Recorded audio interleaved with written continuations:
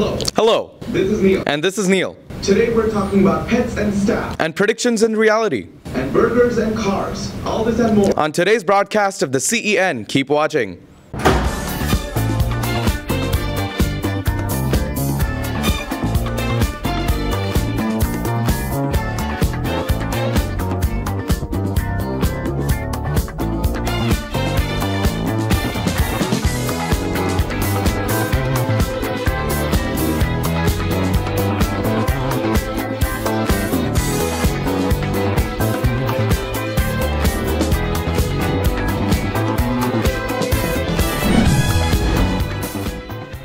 What's up, Wildcats, and welcome back to your weekly sports recap. My name is Yassine Fifi, and me and my team members are going to be updating you on what happened with Novi and sports. On Friday, Novi took on Plymouth at Plymouth, and they were able to narrowly come out with a win due to some more, believe it or not, late-game heroics from Johnny and Jaden late in the fourth quarter connecting on a touchdown pass, and Dave Galligan hitting the extra point to give Novi the lead. Novi Varsity Cross Country had their Oakland County Championship meet, placing third. Over the weekend, your Novi girls swim and dive team went to the county meet, placing 7th out of about 30 teams. There, we got 5 state cuts, including the 200 medley relay, the 400 free relay. I got a state cut in the 500 free and the 200 free. Karina Erm got a state cut in the 100 back, adding to Yufan Wu's previously earned state cuts in the 200 IM and the 100 fly. So make sure to congratulate your Novi Wildcats. On Monday, your Novi boys varsity soccer team took on Wayne Memorial for senior night. Shout out to our seniors because it was senior night. We won 6-1. And on Tuesday, Novi Varsity Cross Country had a meet against Norfolk where, unfortunately, they came up short. On the good side, one of our Novi girls runners, Caitlin Egley, came in first place, along with other 2 Novi runners coming in the top 10. On Wednesday night, the boys' varsity soccer team traveled to Stevenson to take on Stevenson for their first playoff game of the season. It was a pretty close game throughout, but Jackson Brickey gave us our first goal late in the game. Unfortunately, it was matched by Stevenson, and it took the game to overtime, where the game stayed tied until Novi took on Stevenson in penalties. Fortunately, Novi came out with a win, 4-3, and they look to move on to districts versus either Farmington High School or CC. What's up, Wildcats? Are you interested in crocheting? Head on down to the Crochet Interest Group in room 160 on October 14th from 2 to 3 p.m. See you there, Wildcats. Dear Asian Youth Novi will be hosting the Voting in Your Right and Power event this Saturday at 1:30 p.m. in the Novi Public Library Whole Meeting Room. This event will focus on the importance of voting and civic participation and will include guest speakers from the advocacy organization American Citizens for Justice. You may also have the opportunity to pre-register to vote, depending on your age. Join Dane this Saturday to learn how you can make a difference. Have a great day, Wildcats. Hey Novi, do you appreciate nature?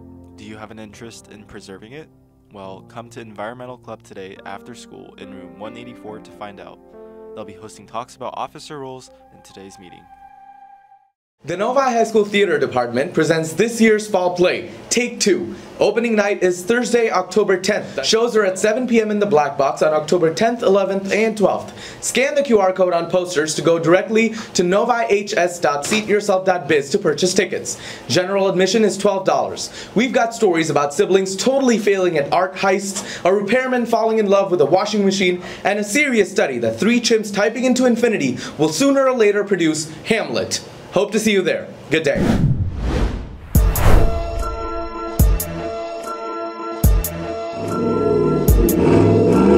Hey Novi, this is Shrijan. And I'm John. And we're here with another episode of Rides of Novi. So John, this truck, it's very big. Is there like a reason why you have such a big truck? To tow boats around. Oh, so you're a fisher? Yeah. Is there anything unique about this car? Very slow. Very slow? Very slow. So do you have any cool stories about your car? I was trying to give one of my buddies his keys, and I got a flat or a hole in my tire, like a nail went in it on 8 Mile the other week. Another fact about my truck is I have a multi-fold tailgate that was custom spec to the truck. So is there any reason why there's so much mud? I do go in the off-roads over in downtown Northville. All right, Novi, I think this truck deserves a 7 out of 10.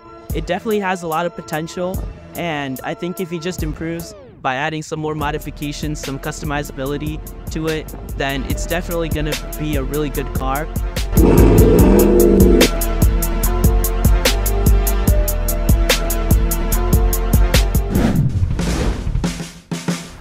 What's up, guys? Today we're going to be doing the Krabby Patty meal review at Wendy's. We're driving with Ben. We're going to be on the way. We're going to get the Krabby Patties. Alright, we're going to get started here. Can I get 2 Krabby Patty meals? Thank you. Are you excited for Krabby Patty? I've never even watched SpongeBob. Krabby Patty combos. Yeah. Thank you. What's up, Wildcats? We got the Krabby Patty meal. This could be our first impression of the Krabby Patty meal. First, this is the pineapple under the sea frosty, and then it comes with the medium fries. Here is the Krabby Patty. This is the Krabby Patty. First up, we're going to be trying the pineapple under the sea frosty. Sure is pineapple. It doesn't really taste like pineapple off the start. It just tastes like vanilla. I think it's all at the bottom. It's not really mixed up well. We need to get the cream at the bottom.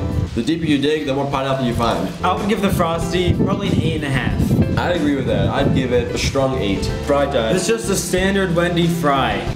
It got cold in like 5 minutes. It got really cold. You gotta dip it in the frosty. Now, I'm not a guy who usually does this. Fries normally like a 5, but in the frosty, an 8. No, I normally don't like dipping my fries in the frosty, but this one, it tastes pretty baller. I would give this, normally, fries, maybe a 6 right now since they're cold, but with the frosty, 7 to 8. Now it's time for the main course.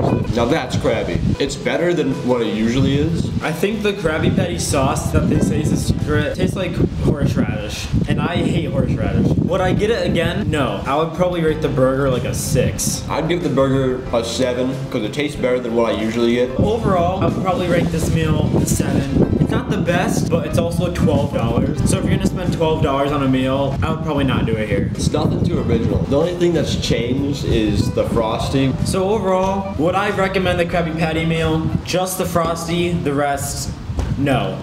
I agree. Thanks for watching, Novi. We'll see you next time. Dude, this patty was so crabby. Hello, this is Neil. I'm here with another CEN NFL predictions versus reality. For Jimmy, Ryusei, and Matthew, let's see who really botched their predictions this time. The Vikings won 23-17 against the Jets. That's 1 point to Matthew. The Texans won 23-20 against the Bills. That's a point to Jimmy. The Ravens won 41-38 against the Bengals. That's a point to Jimmy, Ryusei, and Matthew. The Packers won 24-19 against the Rams. That's another point to Jimmy, Ryusei, and Matthew. The Cowboys won 20-17 against the Steelers. That's no points to anyone. Ha! The Chiefs won 26-13 against the Saints. And this is simply bizarre because that's another point each to Jimmy, Ryusei, and Matthew. In the end, we have Ryusei on 3 points, but Jimmy and Matthew both win with 4 points each. Well, I'll be back next week, hopefully with a lot of no points to anyone. Goodbye. Hello, this is Melissa, and today I'm with Jenny Schumann. And what do you teach at Novi High School? I teach virtual study skills and Japanese 1 and Japanese 2. And what's your unpopular opinion? The correct way to write a smiley face is this way, colon, parentheses. If you write it, parentheses, colon, you can't be trusted. Agreed. Oh, hello, this is Melissa, and today I'm with Miss Hunterhan. And what do you teach at Novi High School? I teach writing den and AP Laying, and I'm also a student support coach. And what is your unpopular opinion? Halloween is far superior to Christmas. Fight me. Hello, this is Melissa, and I want to take this time to thank all the staff who helped us bring this project to life. If you still want to be part of it, please contact us and we'll happily add you to our list. Thank you so much. You made me... You can make yourself. Oh my God. I'm doing this. Okay. Hello, this is Melissa, and today I'm with Miss Hunterhan. Hello, and what's your... Wait, Stop. I missed that. I'll walk away. You went like away from the script. I'm sorry. I just said hello. How am I away from script? In Mrs. James' room named Coffee, and a fun fact given to me by Mrs. James, so if it's wrong, it's her fault. They have been domesticated for so long that they no longer exist in the wild. Rainbow, also known as Bowen, also in Mrs. James's room. And a fun fact about them is the pet trade is what helped bring lizards to America. Aww, he's a happy boy.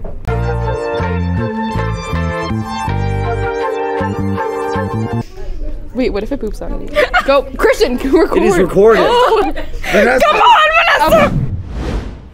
What's up, Wildcats? Do you want your story featured on the Cat's Eye News? Email us at nhscatseyenews@gmail.com. Hello. Hello. This is Neil. And this is Neil. And this is the end of today's broadcast of the CEN. Thanks for watching. We'll see you tomorrow. Goodbye. Goodbye.